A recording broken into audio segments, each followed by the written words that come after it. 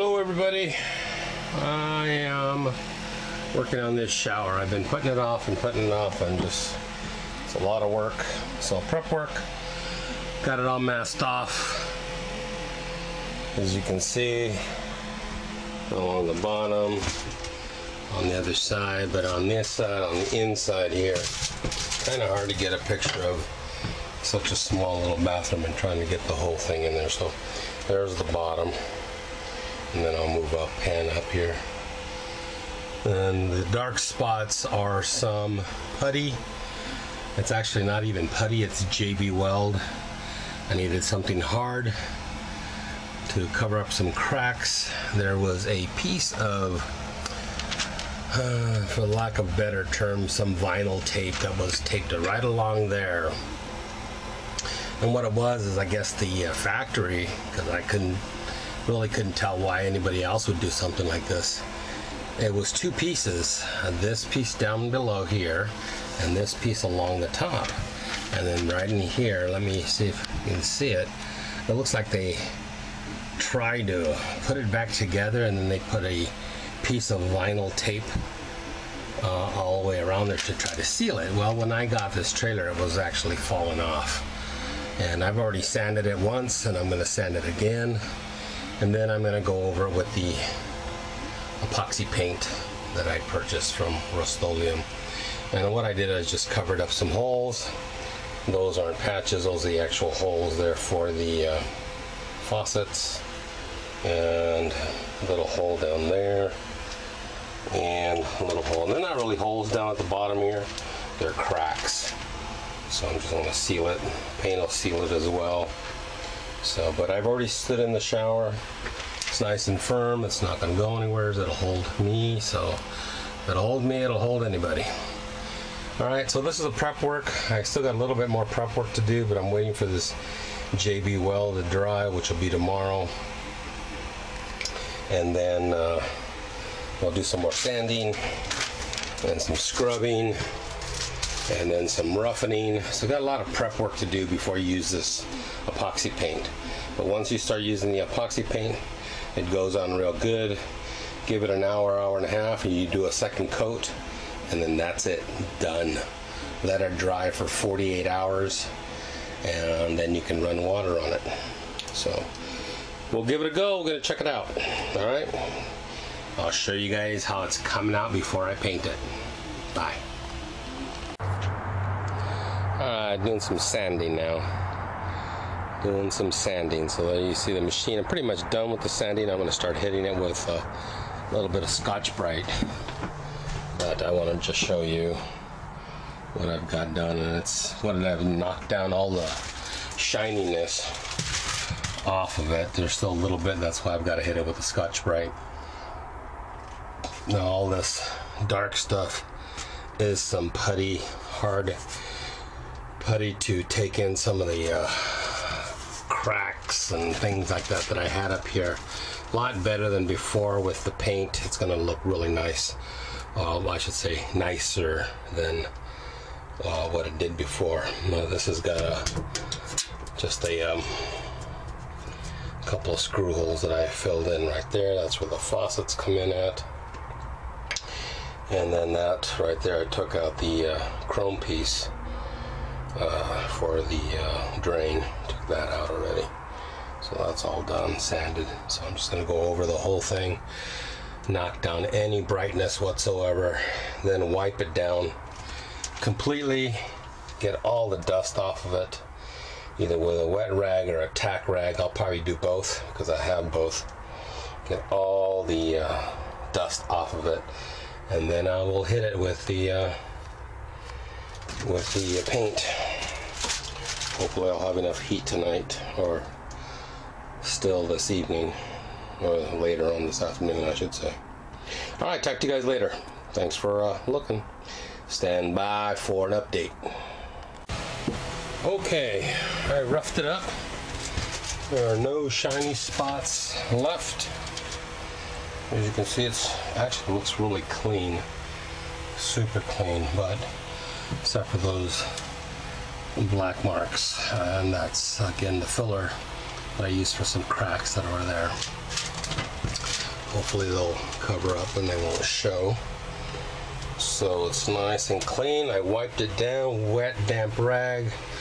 I had soaked it up earlier, but now it's just all cleaned up and it's dry, so it is ready to accept the epoxy paint. So I'm going to get going, show you what I'm going to use right now in just a little bit. Alright, so right here that you see in front of you are the Scotch-Brite pads that I use for a lot of these things. And what it is, it's on aluminum. It really doesn't scratch, I should say, scratch it up really bad. It gives it, it's like a light sanding, and that's really good. This is the Scotch-Brite pad that I used right now in the tub there to get all the shininess off, get it nice and kind of scratched up, so where the paint has something to hold on to. And this is a brand new piece right here. In actuality, this is one big piece, but I use a pair of scissors to cut it in half, fit my hand a little bit better, and that way I think sometimes it lasts a little longer as well. So now what I'm getting ready to use is the paint here. So this is part B, part A. A is the activator, B is the actual paint. You pour the A into the B, stir it till it's thoroughly mixed. Then I get a tray out here with a small roller, and I'll show you that also, and that's what I'll be using to paint. Also a brush, but you have to have a pretty decent brush, and I do have some pretty nice ones here. And it doesn't dry right away. What I like about it is it's workable, but you do want to put it on not heavy but not light. It's kind of a finesse because you don't want runs or anything like that. So, and with that, I'll show you guys how things go. Okay, bye.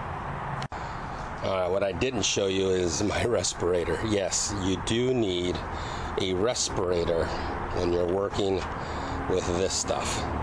It is very strong, a well-ventilated area, so I have the windows open, fans going, and there is a slight breeze today, and I have the door wide open, and so I'm hoping that all of that will be good enough so that you don't find me knocked out, laying out inside or on my driveway unconscious.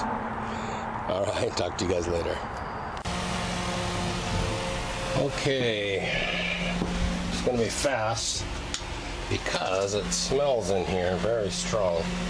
That paint is extremely strong, so while you're putting it on, you want to make sure you have a respirator. So you can barely see the line that was along there with the second coat. This is just the first coat.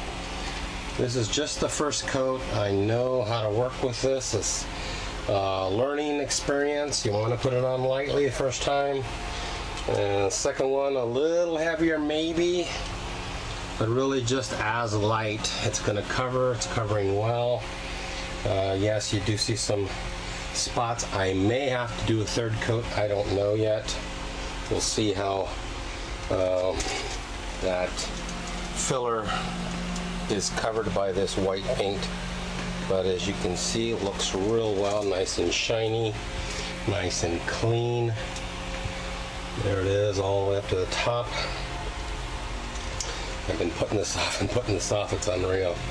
But yeah, it's got its first coat now, and we'll be doing the second coat here in about an hour and a half. You got to give it about an hour and a half to dry, then I'll put on the second coat. So with that, I'll show you guys the finished product once I'm all done. Okay? Okay, second coat on. Looking lots better. Barely see the line where the joint is at, and I don't know that another coat is going to cover that or not. I'm going to call an expert on this stuff and find out.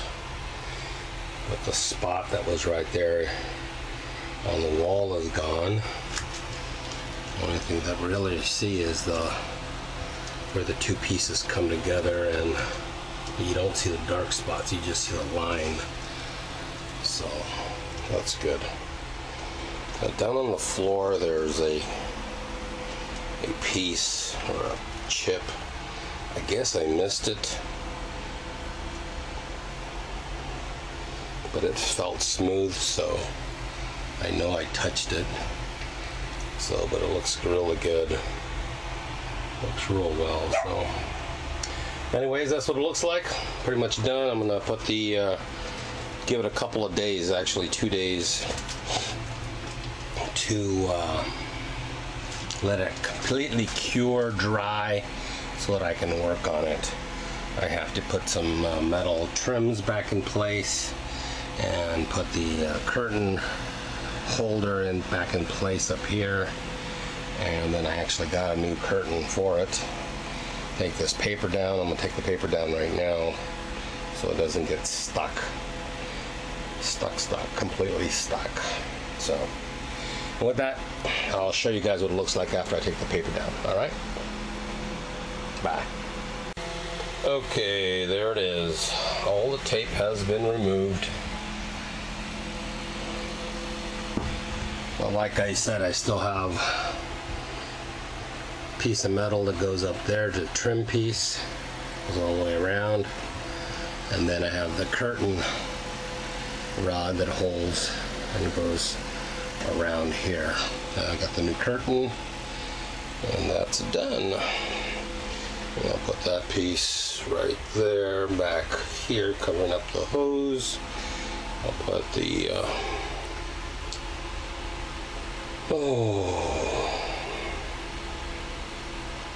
the faucet back in place. I polished that out. I don't know if I showed it to you guys. This is the piece that goes down on the floor. Polished that up. And then this is the actual piece that controls the shower. Shower head's in good shape. I'm just going to clean it up. But I polished this out. Chrome got it all. Chrome's in good shape. It's just dented for some reason. I don't know why. It's not peeling or anything, so it's ready to go. Goes right in that spot, and then these pieces right there hook up to those pipes, and we're good. We're good. And then I can put the stove back in, because that's the only reason why it's out, so that I can get to that water pipes back there. All right. Hey, thanks for watching. I hope you guys got some ideas from what I did and what I didn't do, or liked what I did. Maybe it's too much work, who knows. I like it. I like the way it came out. I just like the fact that that line is pretty much gone. It's not you know, easily seen, and it's covered up with this paint, epoxy paint, and hopefully it will hold. I mean, everything's there. It's not, I stepped in it, nothing broke, nothing, you know, happened to it, so I'm hoping that this will work out. And with that, thanks for watching, guys. Talk to you guys later. Have a good one. Bye.